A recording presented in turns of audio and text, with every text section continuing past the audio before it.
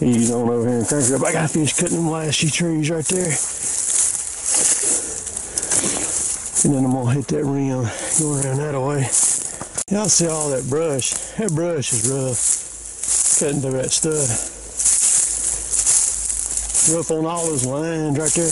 You have to constantly watch those lines. Just rubs on them. Make sure you don't stick something up into the lines. All right, just flip the key on. You can hear that electric fuel pump.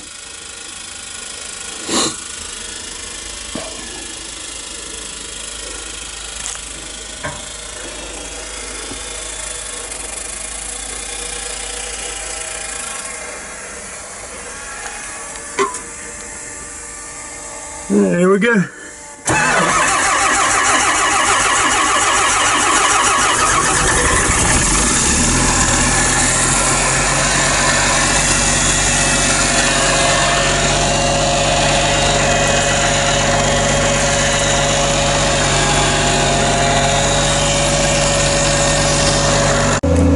Watch this light right there. It'll come on.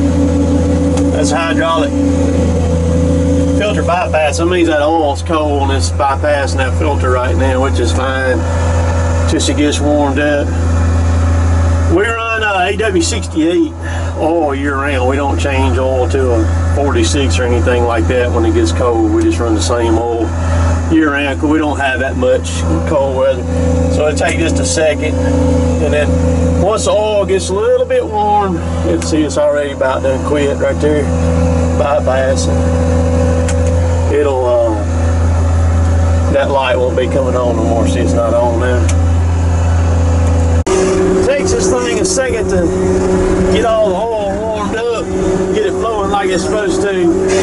Through these first few trees I cut, it'll be a little slow. The hydraulics will be acting kind of funny on it. Well, I gotta have some fuel. Dad's done busted a hose on my loader. I'm gonna show y'all. See, it's got the nozzle on here right quick. This is the best thing that Tigercat ever did, and every machine built ought to be like this to fuel it. You just plug that on up there. Hang on, I'll show you. You don't get any contamination or nothing.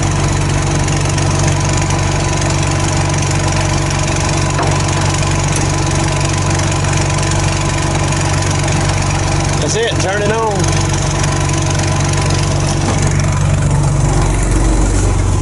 And it'll automatically cut off when it gets full.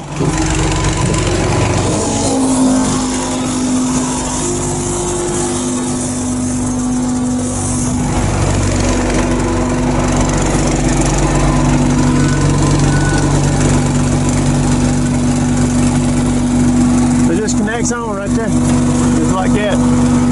Pushes the fuel in the bottom of the tank. Now you've got a fuel up there if you don't have one of those quick connectors on it. You got a cap up there, you can undo it, fill it up there too. Oh man, I want to show you all this too. That's a 630E right there. We ain't bought it though. It's just a loader machine. I'll get to do more detail on it. Cold weather takes its toll. These hoses. You got stuff there. I get up in there and get it off. I got it broke there.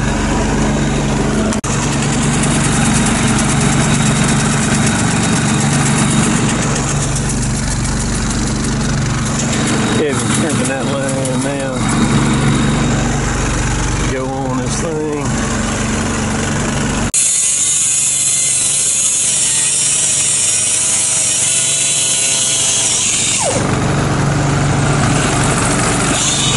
I got fuel, got Dad back going, got the line fixed.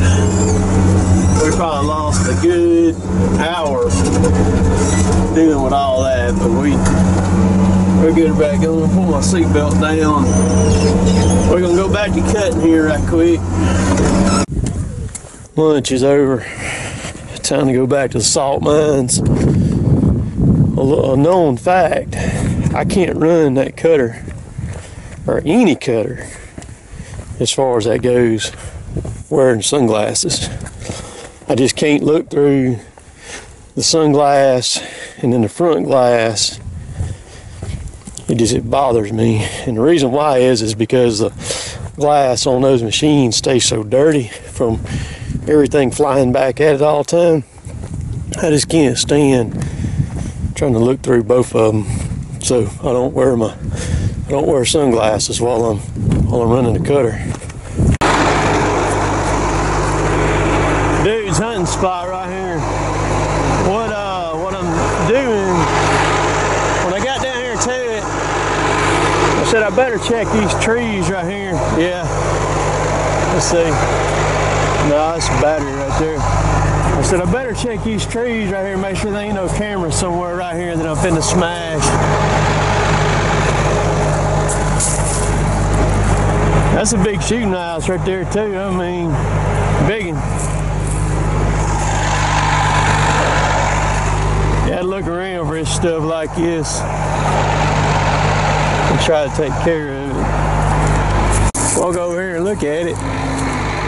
He's missing stuff. I don't believe he's probably hunted there. No, that right there is about to fall apart. I bet that hadn't been hunted in a while.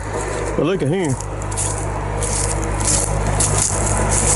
Look right here behind the shooting house. There's a shooting house. These two screws right here. Look at that. Some deer. That track right there in it. Surprised all these limbs ain't broke out. It's probably a small buck. More than likely. There, look at all this. Joker been working all this. Needs to be hunting here. Like I said, it's probably a small buck, because they normally have all this stuff broke. All these limbs. Well, they broke this and he's worked on that limb right there a little bit. There's still ice right there on the ground. It ain't ground, still frozen. It's trying to thaw a little bit, but it's gonna freeze back. You see that 630 there. I'll tell the story behind that later. I don't know. We got some work gonna be done on their 635. Our 635 is up there, some mods that the fact that they're gonna do at the dealer. So they were gonna haul it to the dealer Monday. All that fell through, but they ended up bringing us that 630E right there.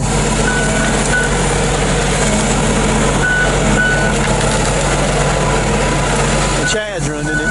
He's on it. It's got the 40. Dan's got the 44s on it right there. Is what's on it. But I'm gonna fuel this thing again. That's the same day now. I done fueled this thing once a day. It's got 3/4 of a tank, but with a track cutter, anytime you're nearby the service trucks in the evenings or anything, even if you don't need fuel, it's always a good idea to top it off, because you never know when you're gonna sink that mug out there down to China, and you may not be able to get fuel back to it. So it's always a good idea to keep that thing topped off. Let's show y'all again how it works.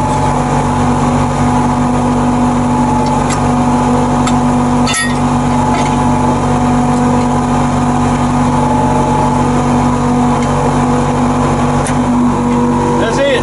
Put my fuel in. Right there.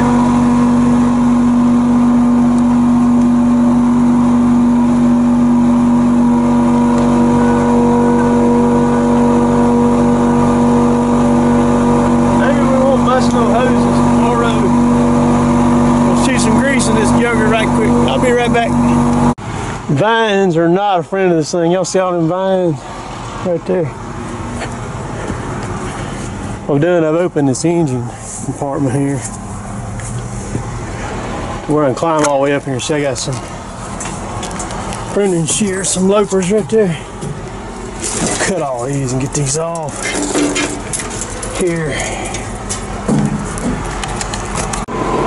See, I'm up on top of it now, up here, all the way up on top of it. The vines wrap around, they get around and around that boom. And they are so aggravating on this thing. It's trash, that's just part of it. But the vines, you had to get them things out. So I already cut everything on the other side over there. I'm gonna cut this one off, and that one right there, throw them off the back. And then I should be able to get those out down through there then.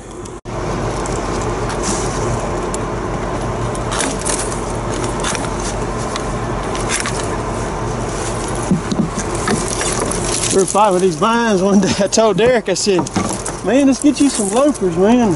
Cut them stupid things with. Rather than trying to pull them, because man, they get down there between this boom right here and you can't pull them out. See there.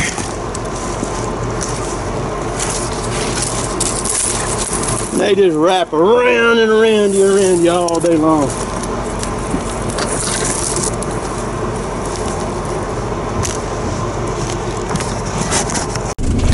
So now, heading toward the house. Got it all, got the machine all ready to go for tomorrow. Got it greased up and all the vines off of it. Got it parked up, ready. We'll, not sure when y'all gonna watch this video right here. I ain't sure, but I did notice I mentioned the other day about checking to make sure you were still subscribed. There's evidently quite a lot of people who YouTube had unsubscribed because I had like a couple hundred subscribed to me when I mentioned that. And because I had one of my channels that I follow a good bit, I've been unsubscribed from it 3 times now, and I'm not sure what the deal is with YouTube sometimes, but so we'll be back at it again in the morning, bright-eyed and bushy-tailed again. It didn't really get out of the 30s today here, which for Mississippi, when it gets down around 20 in Mississippi, it's cold. And they're talking about this next week, some lows down around 10 degrees and the highs not even getting above freezing. So we'll see how that works out. Always interesting. I know some of the people who follow me a lot send me some snaps, and I'll get to that too here in just a second. But this morning, and you know, it's 10 and 14 degrees below zero, you know, where they're located at. I asked somebody one time last year, I said, man, can you really tell us, can you tell a difference between like 0 and like 30 below? He said, no, not really, it's just cold, man. But this job that we're on, I don't hardly have any phone service at all. That's the reason why a video the other day didn't post till like 3 o'clock in the afternoon, 3 or 4 o'clock in the afternoon or something like that. I just didn't have no phone service to post it. And so if you text me or something like that, or you send me a snap during the day, I won't get it till I get on out of here and get way on down the road. But if you like my stuff, please subscribe to me. And if you want some Contact 3 gear, man, with the Contact 3 logo, got the big logo on the back. I've got everything on the website there. All you gotta do is just click. There's a clickable link right down below.